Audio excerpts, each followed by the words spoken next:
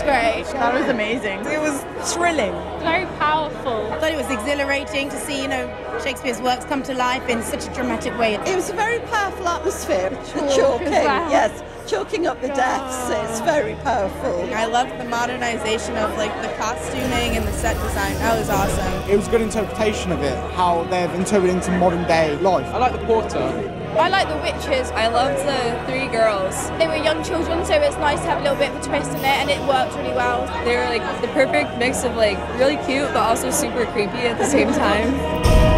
I've been to many plays before, and this was by far one of the best ones I've been to. And the way it kind of came full circle at the end, I thought that was quite interesting.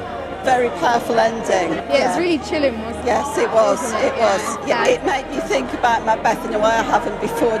An eye-opening new take on it. I would really recommend it, yes. Highly recommended. Go watch it.